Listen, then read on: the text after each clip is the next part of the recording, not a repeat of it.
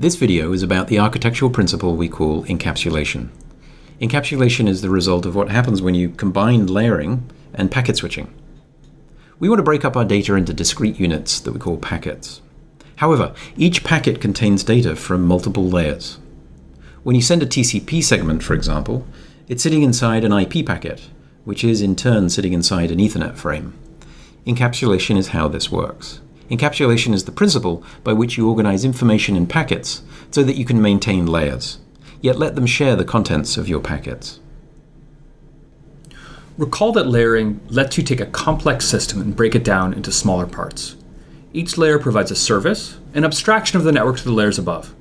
It provides this abstraction by using the layer below it. Each layer is self-contained, so as long as it provides the service expected of it, layers above don't need to worry about how. This separation of concerns means each layer can evolve independently. Just as IP at the network layer doesn't need to have to worry about changes to TCP at the transport layer, application layers such as HTTP don't have to worry about changes to TCP.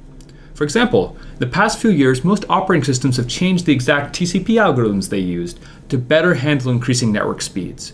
But a web browser works fine using both the old algorithms and the new ones. Note that this picture of layers uses the 7-layer OSI model. So let's scrunch back down to the 4-layer model. Encapsulation is the principle that lets us take protocol layers and let them easily share the storage within a packet. It's how layering manifests in the actual data representation. The way this works is each protocol layer has some headers, followed by its payload, followed by some footers. For example, an IP packet header has a source address and a destination address. To send a TCP segment with IP, we make the TCP format the payload of the IP packet. In this way, the IP packet encapsulates the TCP segment.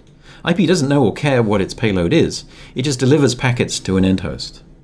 When the packet arrives, the host looks inside the payload, see that it's a TCP segment, and processes it accordingly. So here's a more complete example. Let's say that you're browsing the web using a computer connected through Wi-Fi, wireless Ethernet.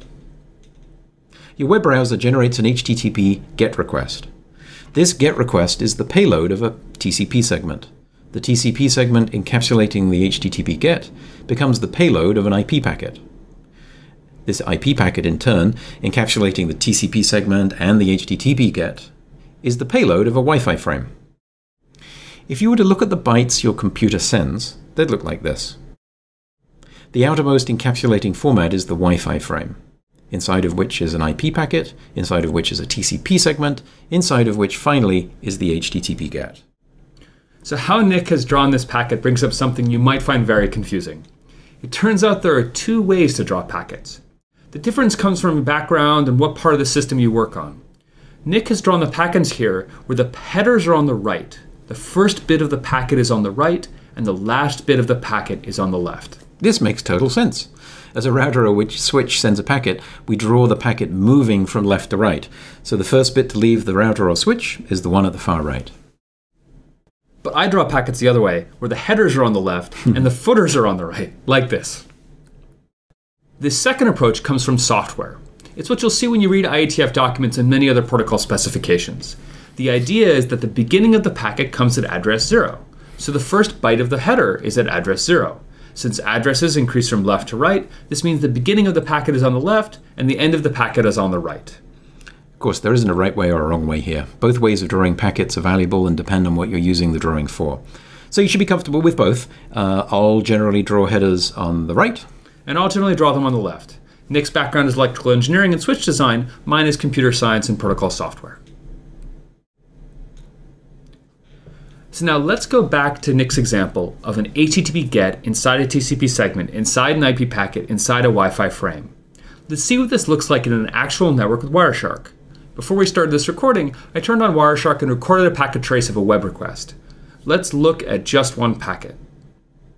Here, we can see how Wireshark tells us that it's an Ethernet frame, inside which is an IP packet, inside which is a TCP segment, inside which is an HTTP GET. If I click on each of these protocol headers, then Wireshark actually highlights where they are in the packet bytes, these gobbledygook below. Wi-Fi comes first. Inside Wi-Fi is IP. Inside IP is TCP.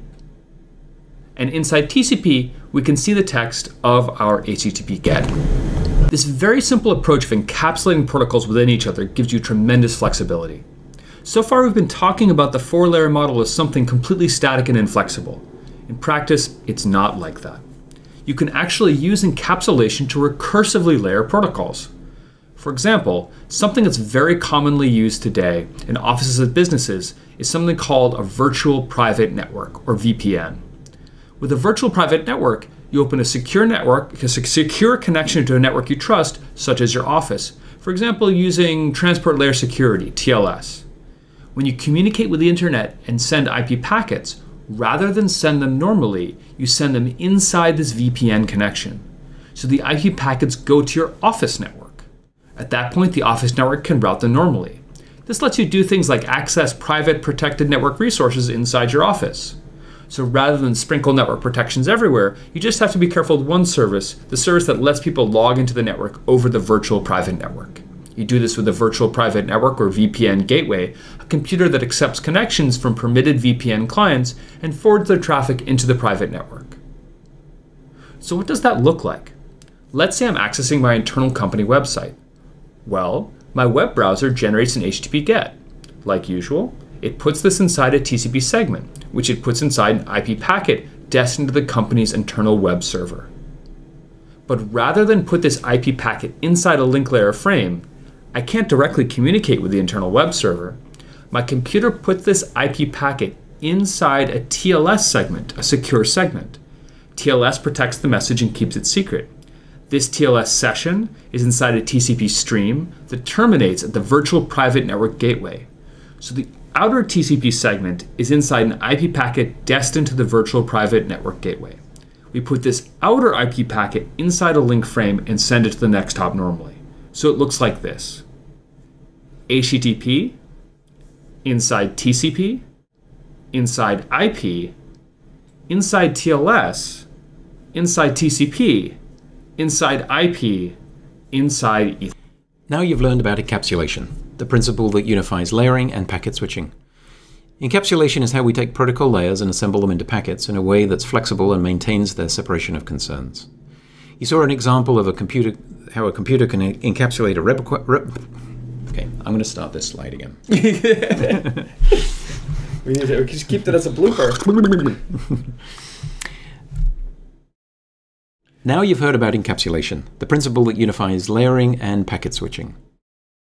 Encapsulation is how we take protocol layers and assemble them into packets in a way that's flexible and maintains the separation of concerns. You saw an example of a computer that encapsulates a web request, as well as an example how one can use encapsulation in a more complex way for something like a virtual private network.